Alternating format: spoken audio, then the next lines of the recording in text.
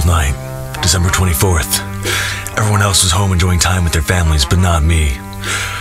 I was in the office with piles of unorganized paperwork all over my desk. I was on the phone with the missus, and she was asking me when I'd be home. I told her how much work I still had to do, and she reminded me it was Christmas Eve, and I had a family that missed me and wanted to see me. She had a way of always reminding me what was really important. I gave in and told her I'd be home in a flash. I hung up the phone and started getting my things together to head out the door.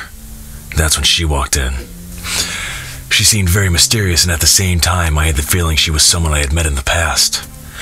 I said, "I'm the Cupcake Guy, Private Eye," and asked her if there was something I could help her with. Her eyes scoured the room as if she was studying every detail, taking mental snapshots of the stacks of paper and files that were spread all over the place.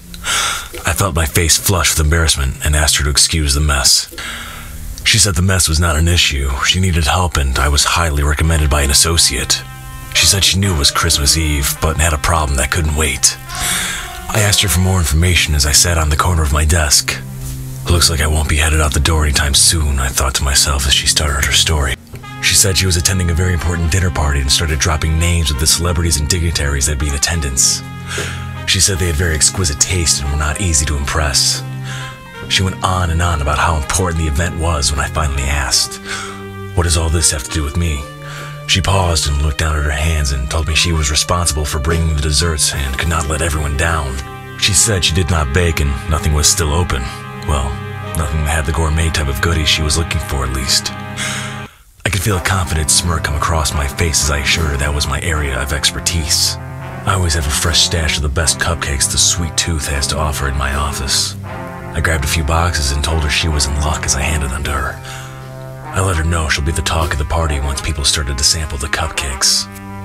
With cherry meltdown, chocolate chip cookie dough, very berry, a lucky stout, and other amazing flavor in the boxes, there would be something for everyone. She thanked me over and over again and told me I was a lifesaver. She asked me how much she owed me, but I was in the Christmas spirit. I told her this one was on the house.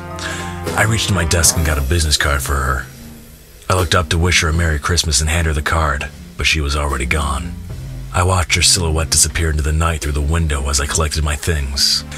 I was pleased that I was able to solve another case and help sweeten someone else's day. I turned out the lights and stepped out into the brisk night air. Looks like I will be home in time to celebrate with the family after all.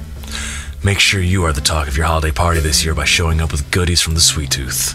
Their cookies, cheesecake, cake pops, and award-winning cupcakes will fill everyone with the holiday spirit. Merry Christmas, everyone. From the Cupcake Guy.